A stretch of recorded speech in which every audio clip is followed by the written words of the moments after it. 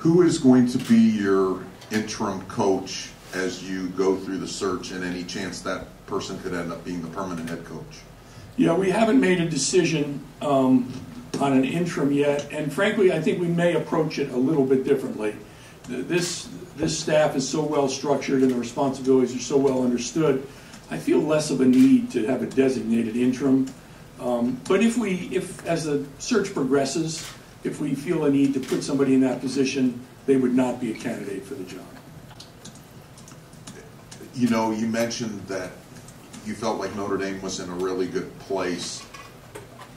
What do you need to do? What are the next steps you need to do in terms of timetable, in terms of recruits, to make sure there's not kind of a half step back here as you're looking for new leadership?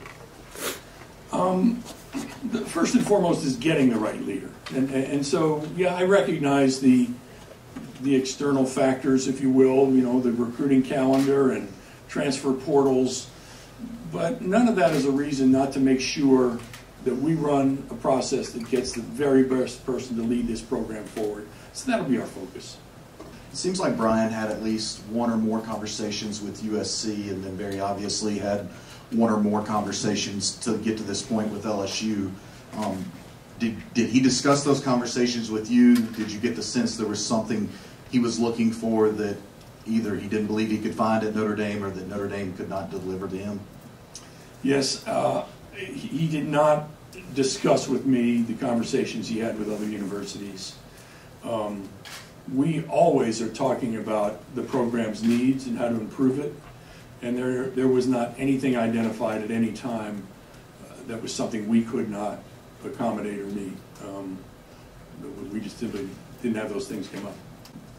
Did he give you any opportunity to try to convince him to stay or to match LSU's offer? And then last one from me would be, what are, in addition to what Eric asked, what are some of the defining characteristics that you will look for as you go through this process, and will you use a search firm?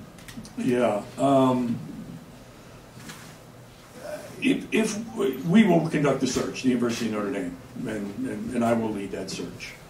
If we use any outside resources, it will be for administrative purposes, background checks, maybe, you know, booking my travel under a different name, all the things that that try and mislead you guys a little bit, keep you off my tail. But no, we will take the lead on the search.